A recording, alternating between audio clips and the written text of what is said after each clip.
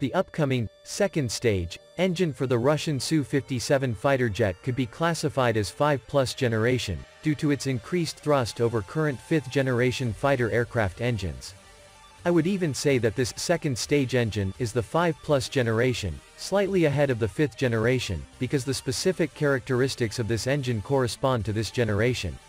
The main thing is specific thrust, specific consumption and specific gravity, explained Yevgeny Marchukov, general designer, director of OKB, a branch of United Engine Corporation (UEC), which is developing the engine.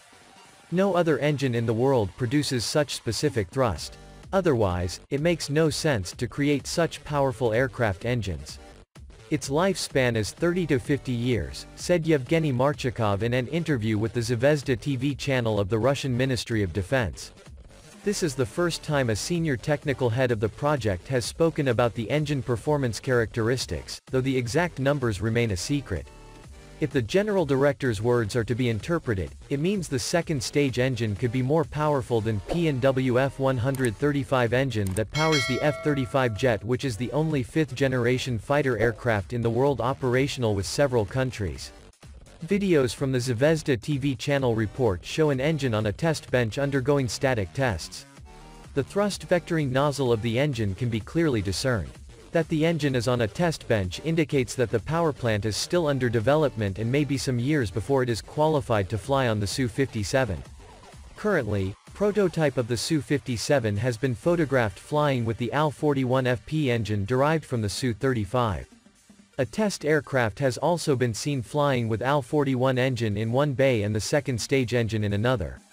The Su-57 has entered serial production with the first production versions fitted with the AL-41FP engines.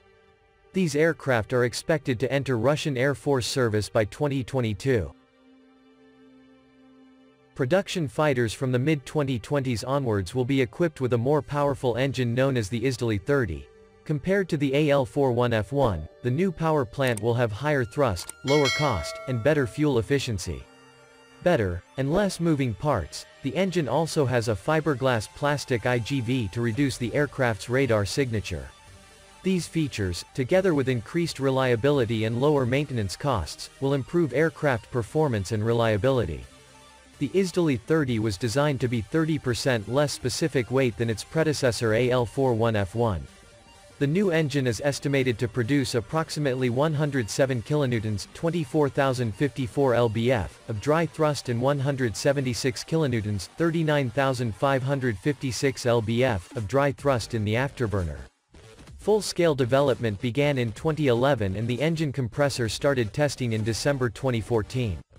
The first test engines were completed in 2016. The new power plant is designed to be a replacement for the AL-41F1 with minimal changes to the airframe. On December 5, 2017, the second Su-57 prototype, T-52, Bort No. 052, equipped with the Zvezda-30 engine, first took off from the Gromov Aviation Research Institute. The 17-minute test flight was carried out by Sergei Bogdan, Suhoi's chief test pilot. The Zvezda-30 engine was mounted on the left side of the engine while the AL-41F1 remained on the right side. The Zvezda-30 features a new nozzle with a serrated flap compared to the conventional nozzle on the AL-41F1 nozzle. On the 8th of February 2018, Russian Deputy Defense Minister Yuri Borisov said that the performance of the new engine was difficult to judge, because all we had was this one flight. Everything seems normal, but many flights will be made. As a rule, such trials take 2 to 3 years. As of the 6th of December 2019, Rostec conducted 16 flights of the Zvezda-30 engine to check its characteristics in various flight modes, in particular, the operation of the vector jet nozzle and the oil system under negative overload.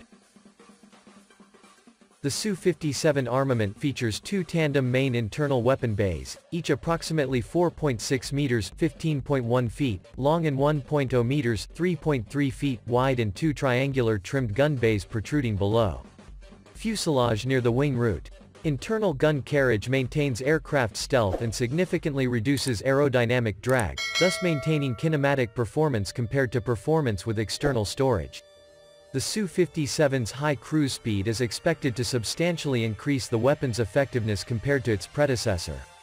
Fimpel is developing 2 ejection launchers for the main bay, The UVKU-50L for missiles weighing up to 300 kilograms, 660 pounds, and the UVKU-50U for armaments weighing up to 700 kilograms, 1,500 pounds.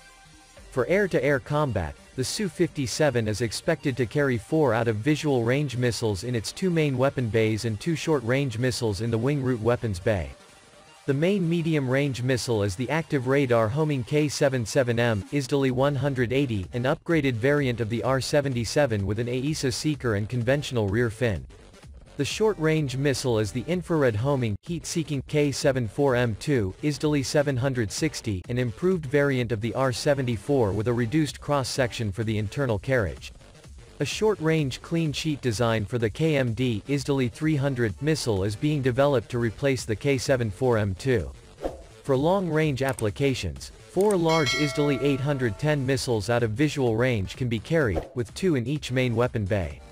Reportedly, the aircraft will also be able to carry long-range R-37M hypersonic missiles. The main bay can also accommodate air-to-ground missiles such as the KH-38M, as well as several CAB 500 250 kilograms, 550 pounds, or 500 kilograms, 1,100 pounds CAB 500 precision bombs. The aircraft is also expected to carry developed and modified variants of the KH-35UE anti-ship missile and KH-58 USHK anti-radiation missile. For missions that do not require stealth, the Su-57 can carry storage on 6 external hardpoints. Head of BrahMos Aerospace A. Shivatanu Pillai stated that it is possible to install the BrahMos supersonic cruise missile on the Su-57 FGFA derivative. A new hypersonic missile with characteristics similar to the KH-47M2 Kinzhal ALBM is also being developed for the Su-57. This missile has intra-body accommodation and smaller dimensions to allow it to be carried into the Su-57's main gun bay. A new missile appears to be a derivative of the R-77, displayed during Vimpel's 70th anniversary on November 18, 2019. The new missile is roughly 2/3 the length of the R-77's 12 feet, and is thought to be designed to fit inside. The triangular wing roots are under the wing of the Su-57. It has a 30mm 9A14071K GSH 30-1, 30mm autocannon mounted internally near the right LEVCON root. The gun is the lightest in the 30mm class and weighs 50 kilograms, and can fire up to 1,800 rounds per minute. The gun can fire fragmentation explosive tracer shells, incendiary and armored piercings, and is effective against lightly armored land, sea and air targets up to 800 meters for aerial targets and 1,800 meters for ground targets. The gun is equipped with an autonomous water cooling system, in which the water inside the barrel jacket is evaporated during operation.